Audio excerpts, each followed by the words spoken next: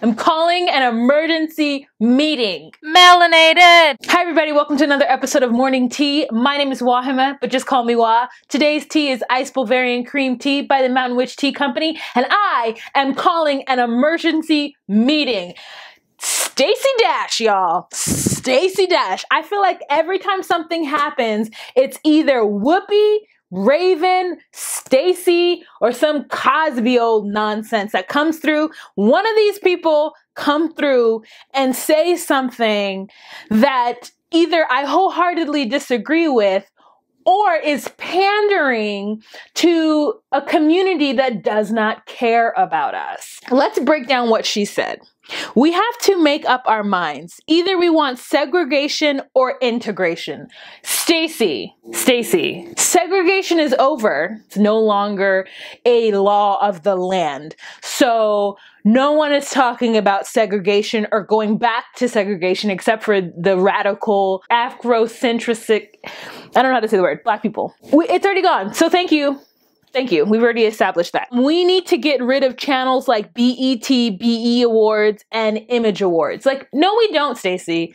That's the only way Black people get acknowledged. Okay? Like, honestly, you have to know you're an actress. You're a beautiful actress on the D list that, like, couldn't make it in Hollywood. And if you, beautiful and Eurocentric featured woman, could not make it into Hollywood, what's the hopes for any of the rest of us? You're talentless, but that has nothing to do with there are plenty of talentless people in Tinseltown making tons of money. And another thing, Stacey, I mean, you are very privileged and I appreciate that. I understand your plight. You don't know what it's like, but not all of us wake up in the morning to drink the Kool-Aid out of our Starbucks cup with the American flag on it.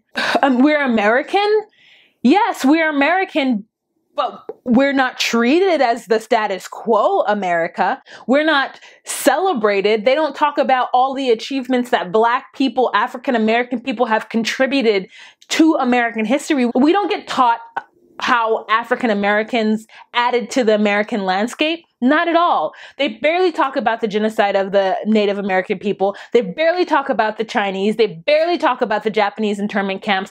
They really just focus on what white people did and how awesome they were in doing it. If they talked about the achievements and the great things that people of color have done in this country, if they talked more about what evils the status quo has done in this country, I honestly do not know how there are people who are deep down bone patriots when they have been affected by the way the status quo has treated their people throughout history. BET was founded as a response to the fact that Black people weren't represented on television. You get work from BET, girl. Like, don't say BET needs to go away. You wouldn't have had any job in 2009 if it wasn't for BET.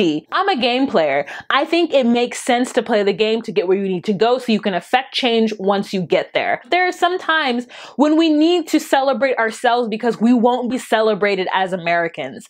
If we were celebrated as Americans, there wouldn't be any need for affirmative action. There wouldn't be any need for the Image Awards, the BET Awards, the Hip Hop Honor Awards. If there was diversity and equalness in the fabric of our country, we wouldn't need these things. So for you to say that all we need to do is, because what I hear when she says these things is basically the Bill Cosby argument, right? All we need to do is pull up our pants and do our hair and get a job and they'll accept us and they'll treat us as Americans. No, they won't, because we've pulled up our pants, we've done our hair, we've changed the way we speak, we've moved in the suburbs, we made the same amount, we're CEOs, we're scientists, we're inventors, we're all these things, yet we are still not recognized. But I hate that Fox and Friends and all these Fox News networks, like shows, try to like bring on all these Black people who don't feel the oppression that is clearly all around them and then say, look, your oppression isn't real.